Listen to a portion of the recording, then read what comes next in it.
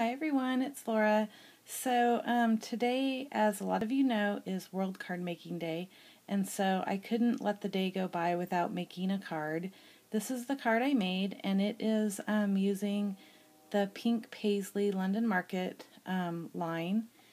And this card was super fast and easy. I've made one like it before, and I just put the paper down on craft cardstock with a doily and a Michaels frame, and then that crown, I'm not exactly sure where I got it from, but anyway, that is how it looks. And then on the inside, it just is a piece of paper like that, and I made it for a nurse that drew my blood on the first try, and so now I love her. So anyway, that is what I made. And then the other thing I made today is this. And it is using the Sizzix Treat Box. And it's using 9 of them. And oh my gosh, that was a lot of work. It was fun and I like how it turned out. But it was just a lot of work to reinforce it. And I used a really thick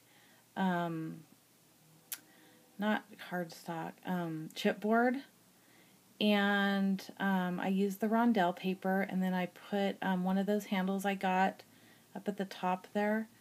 I used one of those handles from Hobby Lobby and put some little metal corners on there that I painted black, and then that's the rondelle paper from Prima, which I'm loving right now, and then I used one of my Artie Cake charms.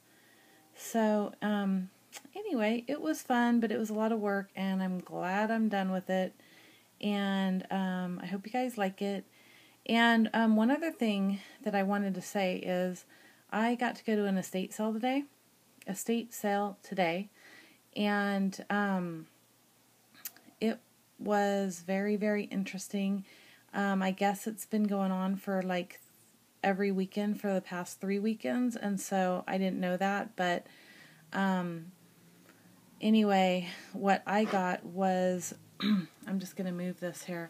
I got this glue gun right here, and if anybody's ever heard of this, this was brand new in the package.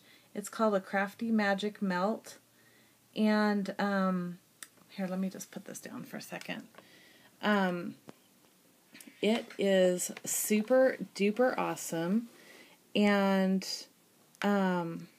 it had a price on it of $29, but that was like the regular price, and so the estate sale price was $3. And then it had this bag of glue sticks, and I think there's 30 glue sticks in here, but these glue sticks are 10 inches long, and look at their oval.